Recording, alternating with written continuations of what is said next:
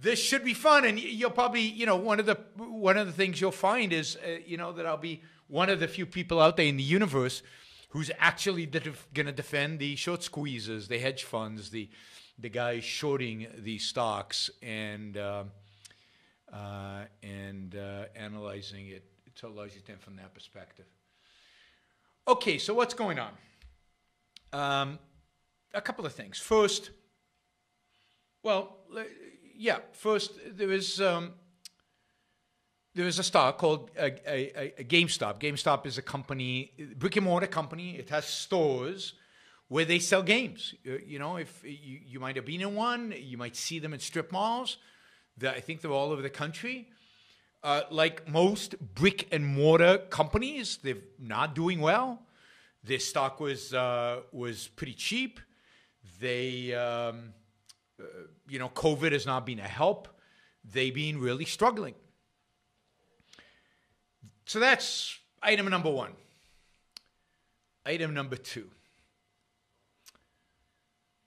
Over the last few years, we have seen the development of retail stock buying platforms. Robinhood comes to mind, that make it super cheap to buy and sell stocks, to trade in the marketplace. Super cheap. And really easy, interfaces, user interfaces that are simple to use, easy to use.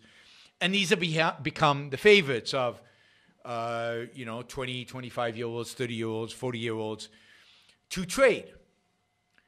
Add to that the fact that a lot of people have been at home and out of work and maybe have some stimulus cash in their bank account and not very busy. And day trading seems like a cool thing to do, buying, selling stocks. So that's item number two. Item number three, Reddit, which is a very popular, a chat, social media type platform where people chat and discuss different issues. Well, Reddit has a number of groups that engage in discussions about trading. And often, there's a discussion and people get excited and they all go into a stock together. And the stock price goes up because they're all trading into the stock all at once. And then maybe they get out. And over time, I think that many people on the Reddit platform have come to the conclusion that they're, kind of geniuses. And they're really smart at this and they're really good at this, as day traders tend to convince themselves. And they have a communication platform with thousands, maybe tens of thousands of other people who are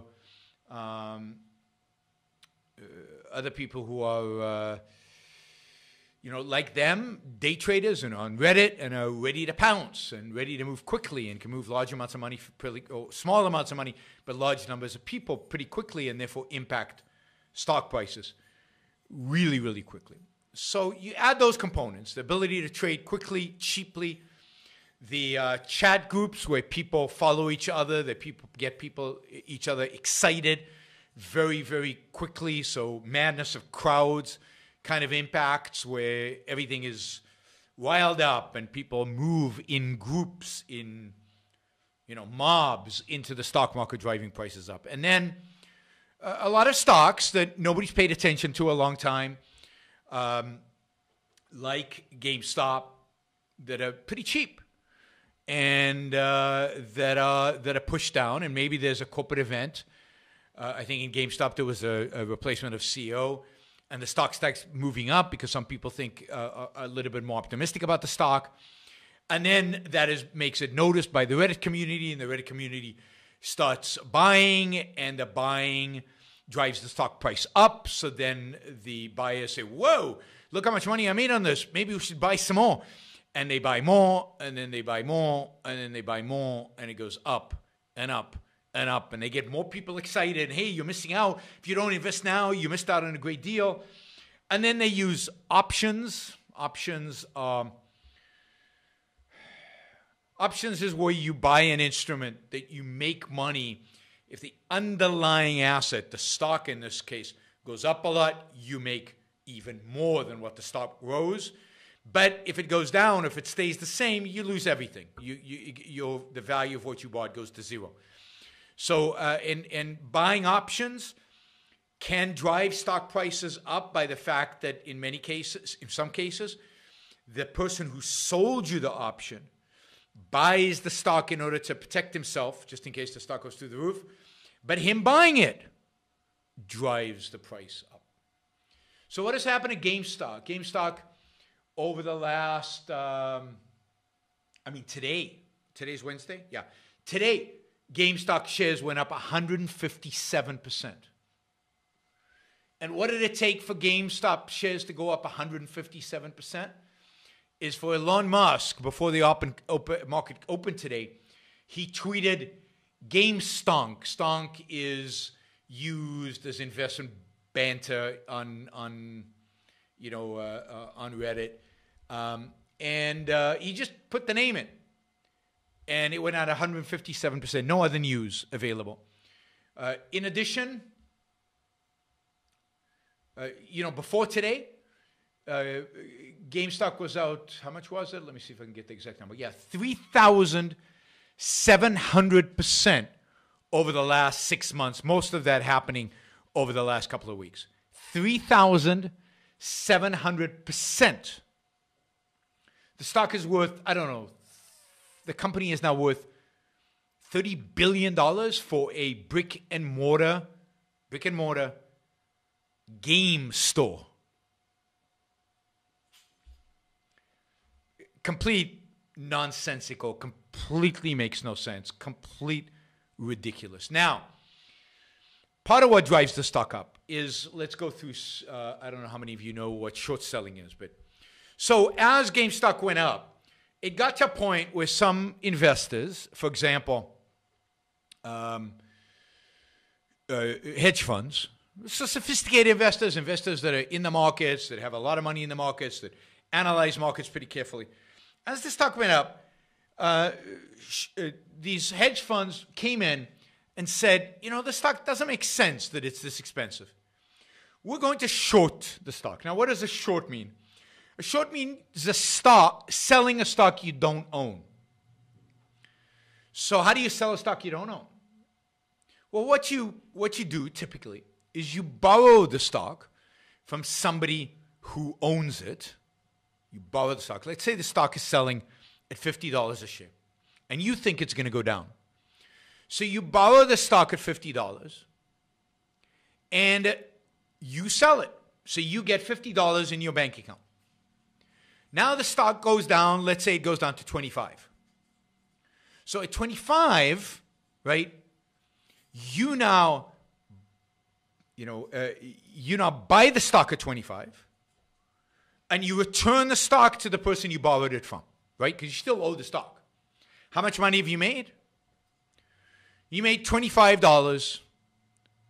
You made 50% on your so-called investment, right? Remember, you borrow the stock, you sell it, then you buy the stock when it goes down, and you return the stock to the person who you borrowed it from, and you made money if the stock goes down. What happens if the stock goes up? Well, let's say, again, you borrowed the stock's selling at 50. Let's say the stock goes up to 100. Let's say the stock goes up to 100. And the guy says, I want my stock back. Or then you have to buy the stock for $100 and give it to him. And you lose 50. Let's say the stock goes to 200. Or the stock goes to 300. Or the stock goes to 3,000. 3,000. Now, you got $50 in your pocket, and you owe the guy a stock that is worth $3,000. Now, imagine you did it with more than one stock. So, part of what happens that causes the frenzy on the upside is called the short squeeze. At some point, the guy who, let's say I'm the guy, I borrowed the stock, I'm sitting there, the stock keeps going up and up and up, and I think, oh my God, my ability to lose money here is infinite. It can keep going up, and I'm just losing money the more it goes up. So what I do is I buy. I cover my short, and that's called a short squeeze. When the stock market stock has gone up so high that I can't afford to wait. I have to buy the stock and return the stock to the guy I bought it from and get out of there. A short seller has unlimited downside risk. He can lose, in theory, not in reality, but in theory, an infinite amount of money. How much can he make? The best he can do is double his money. So it's very asymmetrical risk. You can double your money if the stock goes to zero. Right? But you can lose an infinite amount. An infinite amount. So the short squeeze is when those shorts get out. Now, when a stock goes up 3,700%, and it's not just one stock, the stock of BlackBerry. You remember BlackBerry, the phone, the email thing? It's a awful company. I mean, it used to be great, but it can't compete. It can't compete with Apple. Can't compete with Samsung. It's been skyrocketing. So a bunch of these stocks are skyrocketing. There are companies out there, hedge funds out there that specialize in shorting these stocks. Right? In shorting these stocks. Now, is shorting a good thing or a bad thing? Well, shorting is, okay, we'll get to shorting bad thing, good thing in a minute, right? Because that's a whole other discussion about stock prices. So as the price is going up, the shorts are getting squeezed. They have to get out. They lost a huge amount of money. And at least in one case, Melvin Capital was almost wiped out. Almost wiped out. A lot of these hedge funds use leverage, and it's very, very, very dicey for them. So in the case of Melvin, which was almost wiped out. But you see, the underlying trade is a good trade. Melvin is right to short these stocks. In the long run, Melvin will make money. And the people running Melvin are smart guys who in the long run make the market more efficient. I'll get to that in a minute.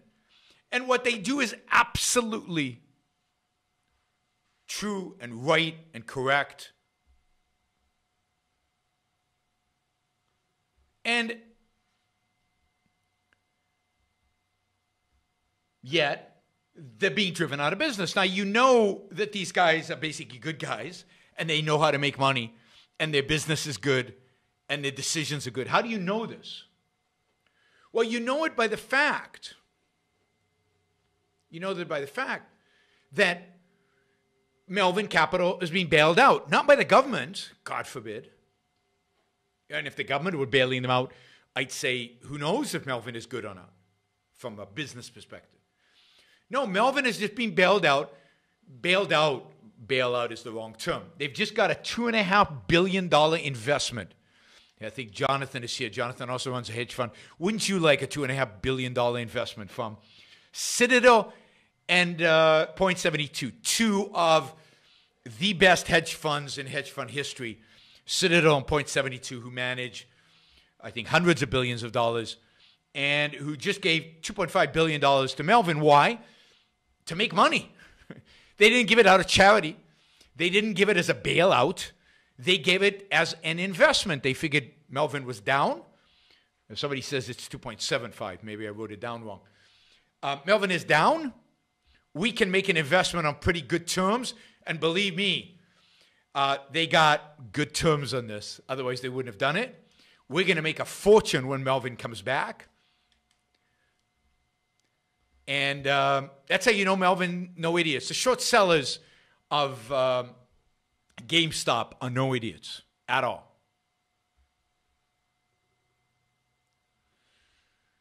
So, okay, so we've got stock going through the roof.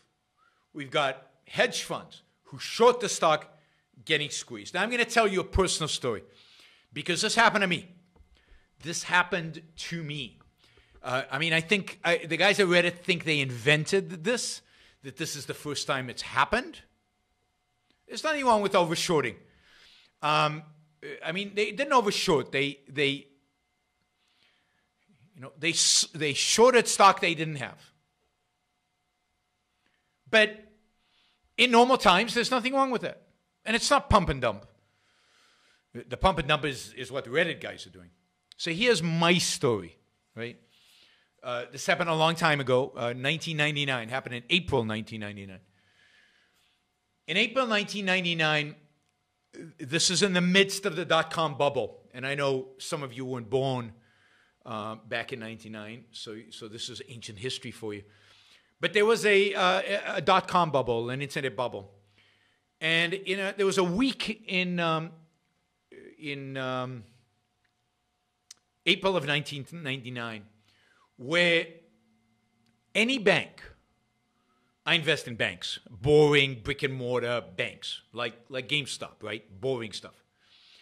And there was a week in April of 1999 where every bank that announced that maybe one day it would have a website, maybe one day it would do internet banking, the stock doubled or tripled for a day, maybe two, and then went back to normal, right?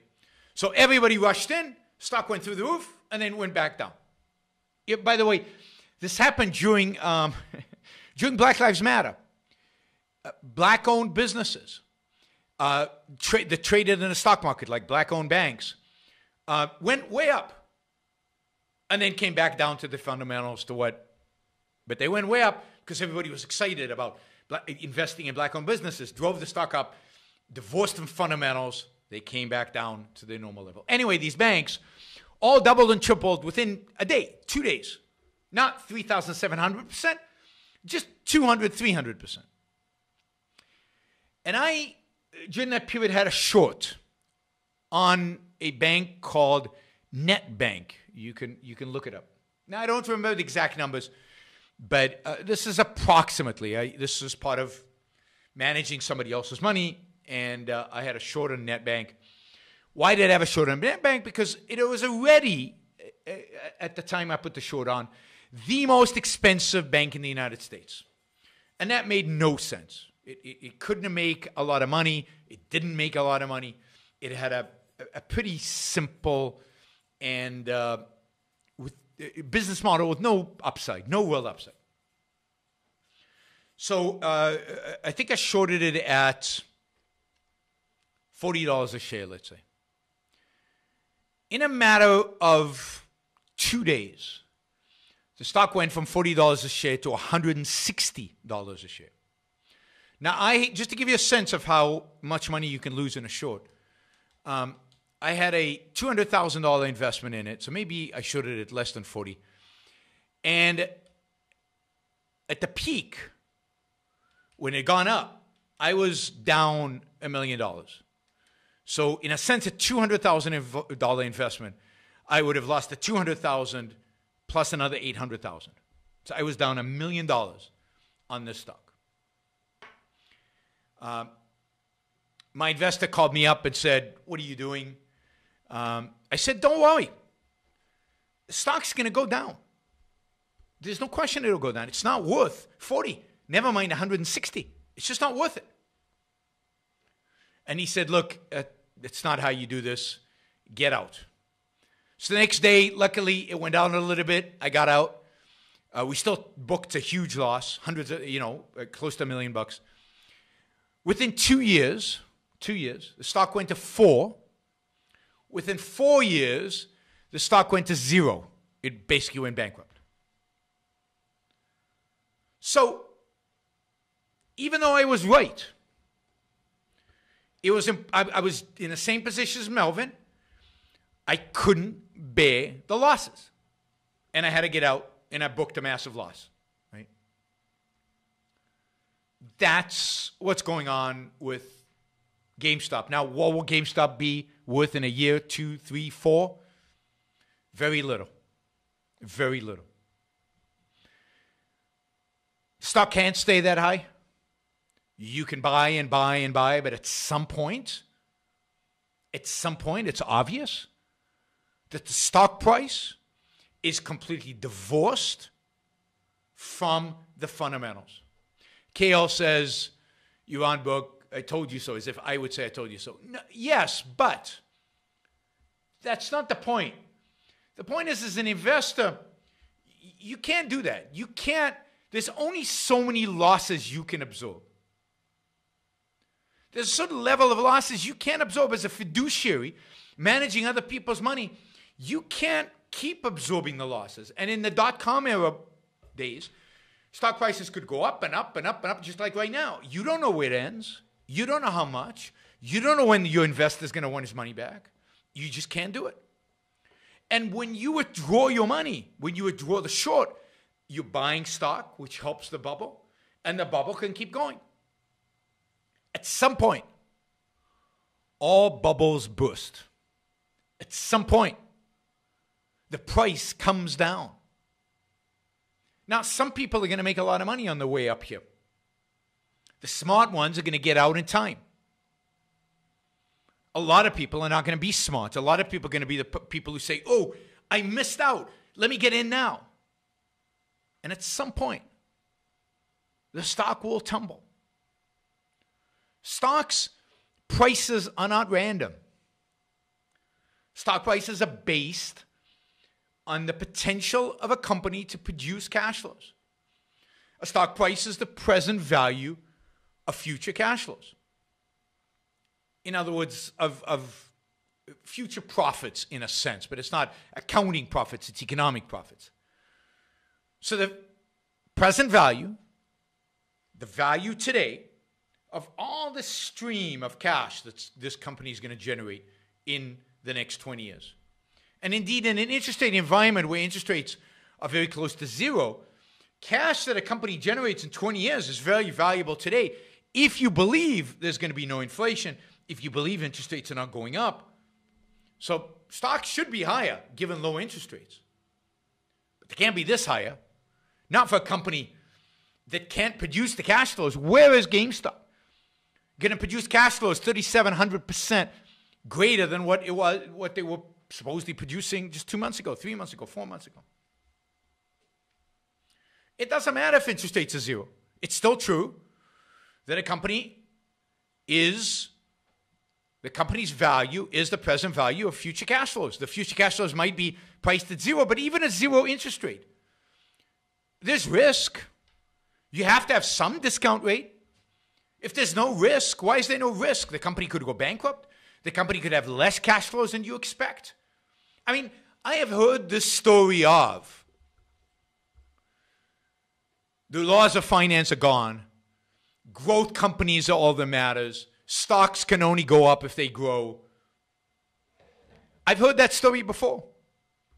And whenever I've heard it, whenever people start telling me that story, that's when I know it's time to sell. God, that's when I know it's time to sell. Because that is BS. Companies has to produce cash flow. Cash flow has to be discounted. Now, it's true. Amazon, Apple, Google. You think there's no risk in Amazon, Apple, Google's stock price? Not stock price, future cash flows? You think they should be discounted at zero? As if they're a certainty? That is ridiculous. Now, interest rates are low. So your inflation premium is very low. But at some point, any one of those companies could fail. Not fail in the sense of go bankrupt, fail in a sense of produce earnings that are disappointing.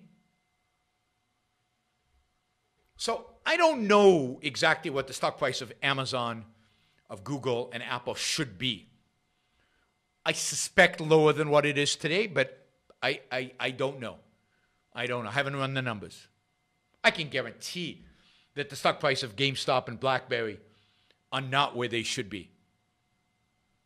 Of course, tech is exponential, but of what levels? Is it always exponential? Is there no ending it?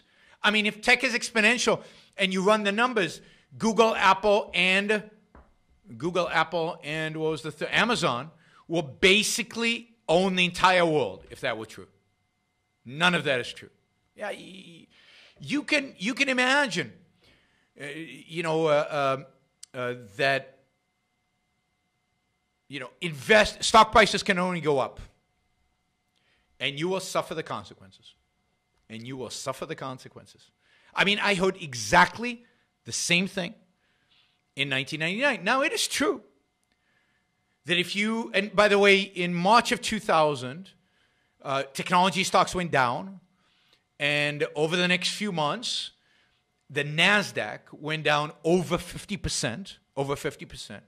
It took almost, I think it took a decade, or more than a decade, to get back to where they were. Are tech stocks right now in that position where they could drop 50%? Certainly Tesla is. Certainly many other stocks. By the way, many of those tech stocks in 1999 went to zero. Some of them went down 80%. Right? So stocks have to reflect the fundamentals. Stocks have to reflect the underlying company's long-term profitability. Stocks have to represent the riskiness associated with that long-term profitability. I don't know what is better than tech stocks. It depends on what? It depends on the valuation. Yeah, they're hyper growth profits, but if it's all priced, if that's already in the price, then it could still go down a lot. You could easily overprice tech stocks. Easily. You don't know what the return on investment is going to be in the future on a stock, even if you know what the return on investment is going to be in the future in the company.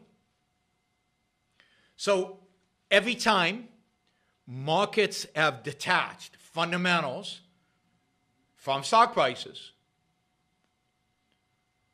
we call that bubbles. They end badly. People lose a lot of money. A lot of money. And I suspect some people are making money right now. Somebody's going to lose a lot of money on GameStop, BlackBerry, and these other stocks that the Reddit people are driving up.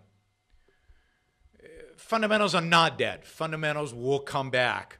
Fundamentals might be dead for a month. They might be dead for a year. They might be dead for 2 years, 3 years. But they will come back, and they will come back with a vengeance. And when they do, some of you will be holding the bag. Will be holding the bag. And I'm not giving stock advice. I'm not telling you what stocks. I don't know if Amazon, Google, and Apple are overpriced or not. When I say fundamentals, do you mean reality? In a sense, yes, but a particular aspect of reality. The reality of the profitability of the company, the reality of the ability to make money. I love the reality of the ability to make money. That's a reflection of the stock price. And when people start making arguments that Apple goes up because you love your iPhone, it's time to sell Apple. I'm not saying it'll go down tomorrow, but this is exactly the kind of thinking detached from reality. Thinking detached from economic fundamentals, thinking detached from financial fundamentals. That it's when people say that, like, Tesla is really, really expensive, and John Galt of all people tells me, have you ever been in a Tesla? By the way, the two are unrelated. Completely unrelated. You can produce the best product in the world, and your stock price could be higher than what it should be. Everybody could love your product, and your stock price could be higher than what it should be. And I heard exactly the same thing about Pets.com in 1999. Where's Pets.com right now? It's zero. And it went to zero very quickly. And a bunch of other things that were before the time. Now, I'm a huge fan of technology. I'm a huge fan of technology stocks. And long term, I think technology is going to be great. And when these stocks go down in the next, call it correction, I'll probably be buying. Would I buy tech stocks right now? I don't think so. Now, I'll be doing some research to try to put a number on these, but right now, no. I would not buy tech stocks. Certainly not Tesla. You know, I'm sure there are tech stocks that might be undervalued, that it might be good deals. I don't buy ARK investing or any kind of investing. You know, investing principles are like economic principles. They don't change with the mood. It is true that technology has some exponential growth, and technology grows at a faster and more dramatic, good technology that wins in the end, which is very hard to determine who's going to be the winner.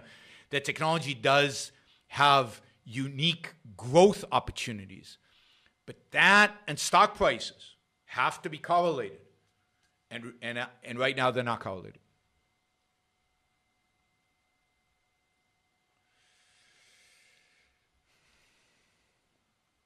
I will look at ARK Invest because I'm interested in people who invest in innovation. And, oops, I don't know why that's doing that. It's called, he recommends a company called ARK Invest. I'll look at it, but as I said, it'll be interesting to see what their research looks like. It'll be interesting to see what's, you know, I'm all for exponential growth. That's great. All right, I just want to say something about why this is troubling, scary, other than, you know, it's scary because I've been in the middle of it and lost money. I mean, I give you the example, NetBank. NetBank was the future, and it was the future. I mean, the future of banking is the internet. But was NetBank the one that's going to take advantage of it? No. And I could see it in 99. And everybody, I'm sure all the ARK investors of that time were rushing into it. And ultimately drove it up to, I don't know, $200 a share. And 4 years later, it went bankrupt. That's what I'm talking about. Stock price and the underlying technology grew exponentially. The underlying technology of internet banking dominates the world today. But it wasn't NetBank that benefited from that. And it certainly wasn't the shareholders of NetBank that benefited from it.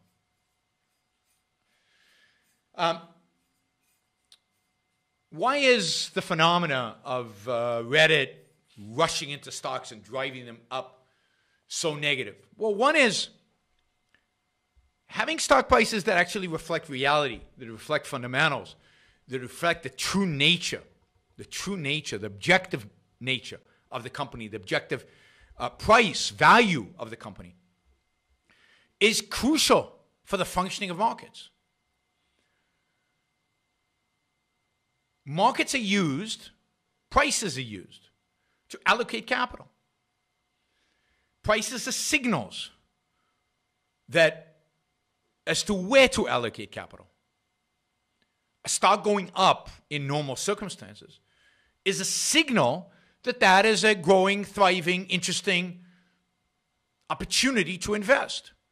And allocators of capital, whether it's banks, whether it's investors, whether it's all kinds of investors, start looking at that area. So I'll give you an example. In the beginning of the automobile industry, automobile stocks went way up. And all the people who invested in buggies, remember buggies, horse and buggies, looked around and said, whoa, what's going on here? Oh, it's a competitor to buggies. And they started selling buggies and putting money into automobiles. And that was good. It's a good signal. And it's good to destroy, if you will, the capital that's in buggies, or reallocate the capital in buggies to something productive, because buggies are a dying industry.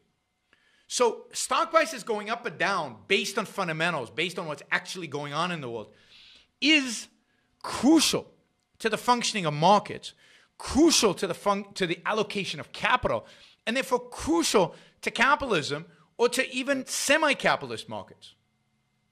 If capital starts being allocated based on prices that are not connected to reality, it is an economic disaster. So let's say, now in this case I think markets know, but let's say markets think, oh my God, Gamestop, whoa, that probably means that brick and mortar stores have increased in value dramatically, and that's the future. And everybody rushes in to invest in brick and mortar stores. as they collapse. That would be a disaster for markets. And to the extent that stock prices are just giving confusing messages that people now don't know, is this a Reddit stock, is this a meme stock, or is this something else, creates confusion in capital allocation and creates less efficient markets, less wealth creation, real wealth creation, and long-term economic harm. So this Reddit stuff is not harmless. It is harmful. And to the extent that it extends to other stocks, other industries, other players, it can really cause havoc.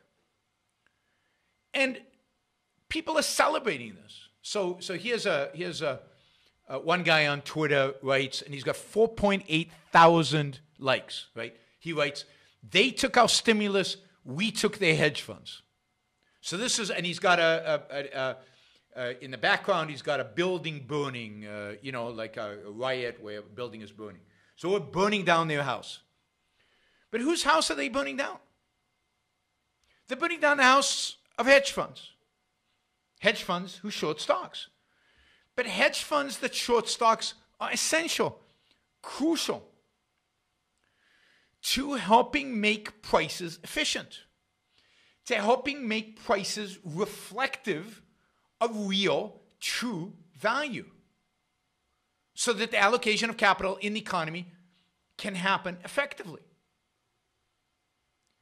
If you are going to destroy hedge funds, you're destroying markets, you're destroying the allocation of capital, and you're destroying the economy in which you live. So it's not neutral. It's not a game. Indeed, it's not a casino. If it was a casino, who cares? A casino, the house loses, you win. It doesn't really matter. Here it is immensely important. Prices are a crucial indication. A crucial indication of where to invest capital. They determine which industries grow and which industries shrink, which companies grow and which companies shrink, which managers are successful and which managers are not. And it's long term, it's not short term. And these nihilists who are not only playing at roulette and watching hedge funds burn, they're enjoying this. They think it's a game. They think this is wonderful. But it's the hedge funds that are shorting these stocks that are the heroes. They're the ones holding on to reality. They're the ones who have grasped reality, holding on to reality, and trying to live by reality. Whereas in a sense, these people are just rejecting reality, denying reality, placing their wishes, their whims above reality. This is, somebody writes here, nihilism arriving in the stock market. Absolutely. Now, again, this happens. It's not only driven by nihilism. It's just driven by madness of crowds. It happened with the tulip bubble. It's happened with other it's happened with other bubbles. It happened at the .com. It happened with bank stocks during the .com, the story I told you before. Sure, 140%. It wasn't 140%. That's their problem. There's nothing wrong with naked shorts. You just have to buy more stock in order to cover them. And if the price of the stock is so ridiculously high, why not short as much as you can? That's completely connected to reality because it's completely connected to the actual value underlying this. Now, if you're interested in my arguments for the stock market, I've got a book that I wrote called Moral Defense of Capitalism, which you can buy on Amazon. You can get it on Kindle. Moral Defense of Capitalism, which actually goes through why financial markets are moral, why they're good, why they're right, why they work, and why short selling is a good thing. Short selling was 260% afloat after the stock price has already gone up quite a bit. Not after the latest bump up, but after a significant increase that had driven the company up way above anything that was reasonable in terms of what the fundamentals indicated. And again, I don't have a problem with shorting more than the float. Right? The people who crash the plane are the people who are playing this as if it's a roulette wheel. It's not the moral defense of capitalism. It's the moral defense of finance. And it came out 3 years ago. And it's co-authored with Don Watkins. So it's Don Watkins and myself, The Moral Case for Finance. And you can find it on Amazon. Just put my name on Amazon and you will find it. There is a hatred of hedge funds. Why? Because people don't understand what they do. They don't understand the importance of a stock market. They don't understand the importance of stock prices. They don't understand the objective value of marketplaces. And they resent wealth. They've always resented wealth derived from finance, always going back to Jesus kicking out the money changers from the temple.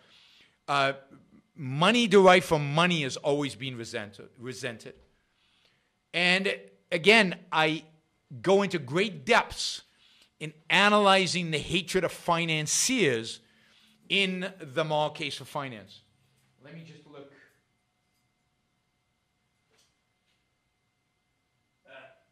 I thought maybe I had a copy back here of the book, but I can't see it. Yes, and I connected to anti-Semitism in the book, but The Moral Case of Finance on Amazon, In Defense of Finance on Amazon. I've given a course on it. You'll find it. You'll find it in the bookstore. All right, that's my commentary on Reddit. If you own these stocks, sell. Here's my investment advice. If you own BlackBerry or GameStop, sell. You might miss out on the next layer up, but you will also miss out on the big move down, which is coming, and it'll happen quick, and it'll happen fast, and it'll whipsaw these people. They won't know what hit them. They won't know what hit them when it happens, and it's going to happen. I mean, remember, these are not technology companies. These are brick and mortar companies. All right. What we need today, what I call the new intellectual, would be any man or woman who is willing to think. Meaning, any man or woman who knows that man's life must be guided by reason, by the intellect, not by feelings, wishes, whims, or mystic revelations. Any man or woman who values his life and who does not want to give in to today's cult of despair, cynicism, and impotence, and does not intend to give up the world to the dark ages and to the rule of the collectivist brute. All right, before we go on, reminder, please like the show. We've got 163 live listeners right now, 30 likes. That should be at least 100. I figure at least 100 of you actually like the show. Maybe there are like 60 of the Matthews out there who hate it, but at least the people who are liking it, I want to see a thumbs up. There you go. Start liking it. I want to see that go to 100. All it takes is a click of a thing. Whether you're looking at this, and the likes matter. It's not an issue of my ego. It's an issue of the algorithm. The more you like something, the more the algorithm likes it. So, and if you don't like the show, give it a thumbs down. Let's see your actual views being reflected in the likes. But if you like it, don't just sit there. Help get the show promoted. Of course, you should also share. And you can support the show at JeronBrookShow.com/support or on Patreon or Subscribestar or Locals. And show your support for the work, for the value hopefully you're receiving from this. And of course, don't forget, if you're not a subscriber, even if you just come here to troll, or even if you're here like Matthew to defend Marx, then you should subscribe, because that way you'll know when to show up. You'll know what shows are on, when they're on. You'll get notified, right?